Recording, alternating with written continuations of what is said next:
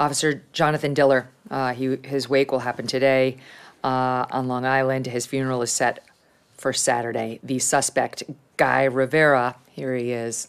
Poor guy. God rest him.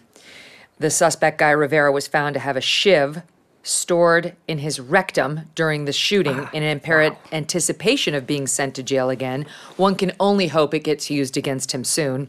And he's arrested and responsible, according to the cops, for the murder of this young cop. Yeah.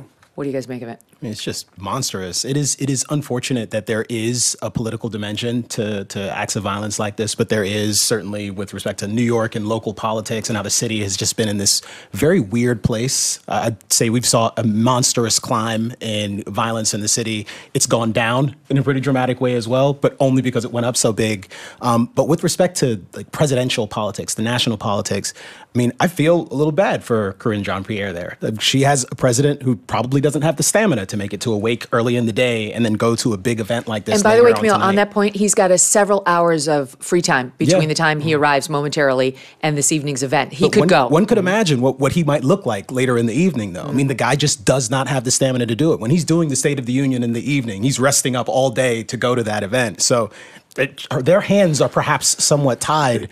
That said, it is a really, really bad look from a political standpoint. Yeah, I mean, regardless if you think this is smart to politicize certain things like that, it's irrelevant in a way. It is political, yeah. But it is political. It reminded me of 2020 when I was in Wisconsin.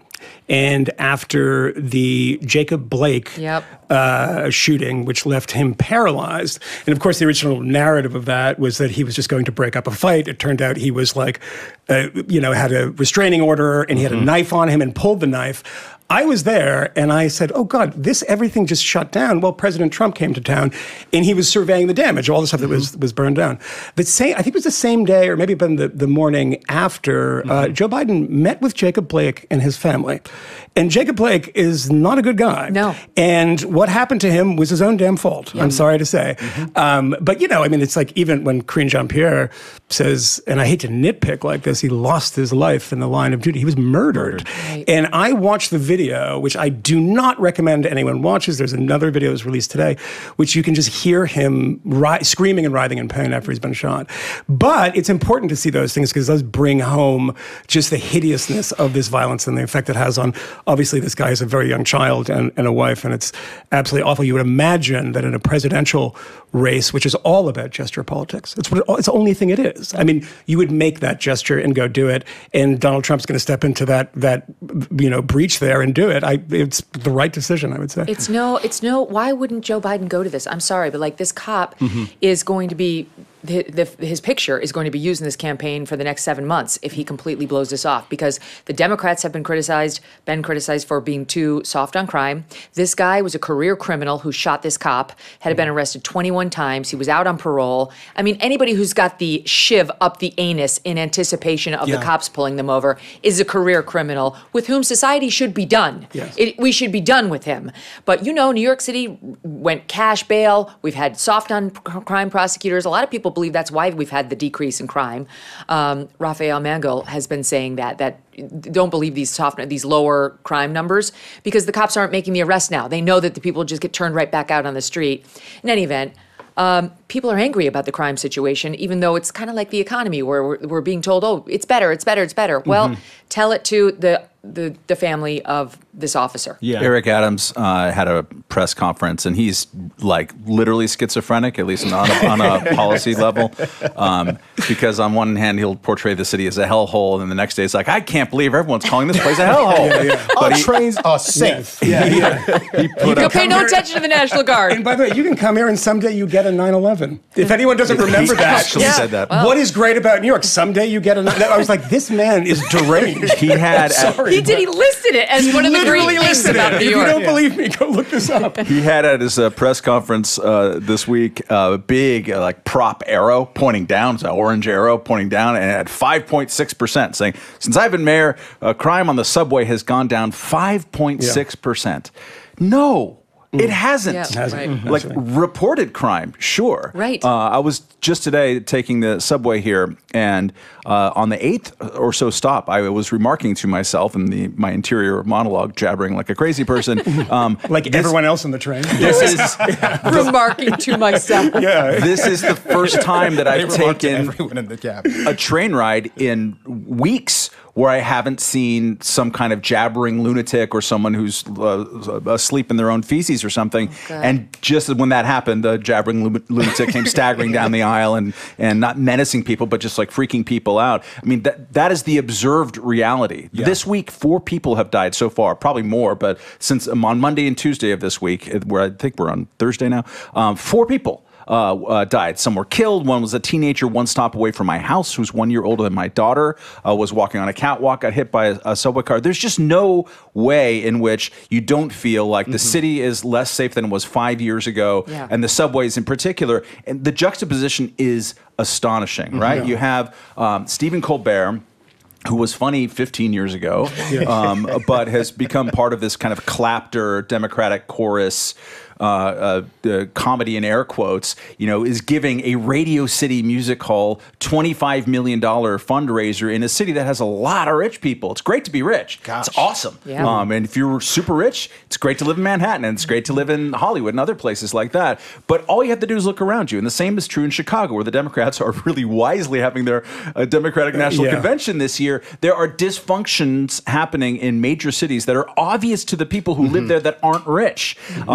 And to allow that and like even showcase that disparity is amazing. And also, it must be said that Biden is going to have a huge fundraising advantage all throughout this presidential campaign because Donald Trump is raising every single dollar to pay for his own legal team. Tom Wolfe would have a field. He would have a field day. Bonfires of vanities. It's like I have to point this out all the time, and it's frustrating to do so.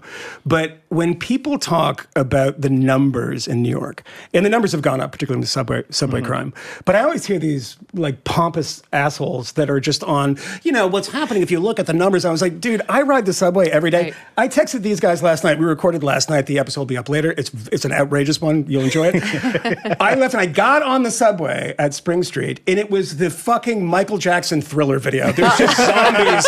And I was like, and I said, this is how crazy it is. As I said to Kmele, this guy came up to me and he was like, you look like Robin Williams. And I was like, no, I don't. I don't look like Robin Williams.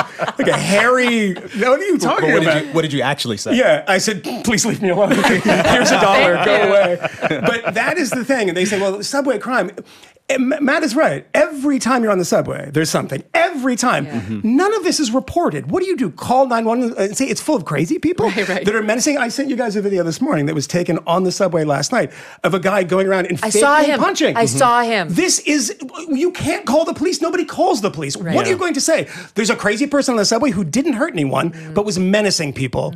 Okay, that's not recorded. And if you ride the subway as much as I do, and I do, this is a class issue, because Matt is right to point that out. When you have these pompous people right over here at, literally a block away, $25 million, $100,000 take a picture with these desiccated old presidents. Well, the normal people living in this city are riding the subway and seeing something that these people will never see in their lives. Or never see it again if they ever saw it in the past. And to live in this world, and when people say, well, actually, here are the numbers, and I'm like, I'm At sorry. least it's not 1975.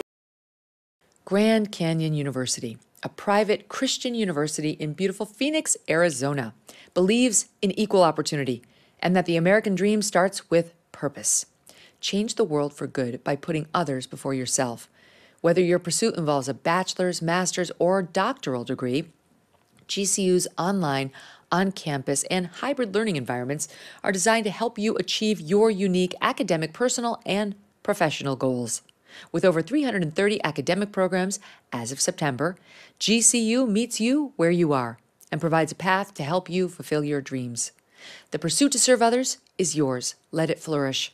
Find your purpose at Grand Canyon University. Private, Christian, affordable. Visit gcu.edu. Hey, thanks so much for watching. If you like what you just saw, hit the subscribe button for more clips and full episodes.